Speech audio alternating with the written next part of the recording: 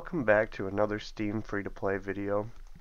This is St. Paul, which is supposed to be a multiplayer Brazilian cultural experience, according to the thing. It's in its pre-alpha, so I don't know how glitchy it's going to be.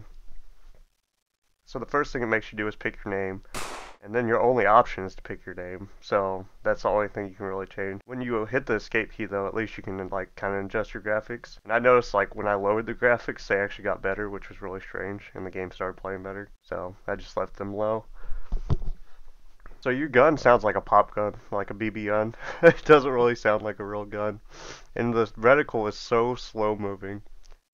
Like if there's no way to change mouse sensitivity that I could find.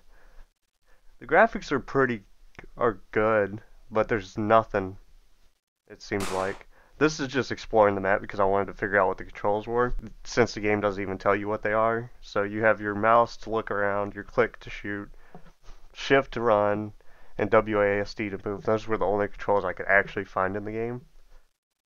But it doesn't really matter, because there's nothing to do, except run around this map for 10 minutes. So I did even try to play the multiplayer, and it just didn't work out either. So this game's pretty unplayable. This is about the first like broken game that I've played. Granted, it's in its pre-alpha, but I don't know really why you would release it if there's no actual gameplay besides running around and shooting your little BB gun. And you can't jump or anything like that. There are stairs that I find that you can go up, which is super exciting.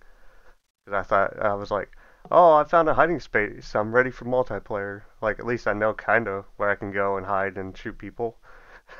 Give it a chance. But yeah, there's not much to do. There's no culture. Is this what culture is? God, there's nothing. I mean, I've seen games with worse graphics, but graphics don't make a game. I guess for some people it does. They play like them VR walking simulators. So the game's pretty slow too. I don't feel like the resources were allocated very well at all. It takes a little bit for it to do things. So I go back to the options, seeing if there was like any possible way to change the sensitivity, and then I go to multiplayer. It gives you play method, which I think they were trying to go for LAN and internet, but there's only internet. As you can tell me trying to click it. I guess one thing they did right is when you click, this shotgun or the BB gun sound goes off.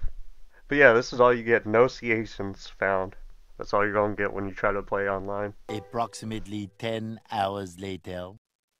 Yeah, I gave this like a solid attempt to try to play, and it just wasn't going to work out. I was like, let me play your game!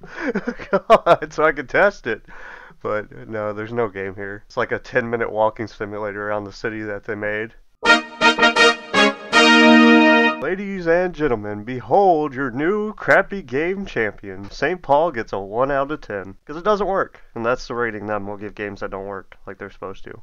1 out of 10. Please like and subscribe if you haven't already. Thanks for watching. Bye!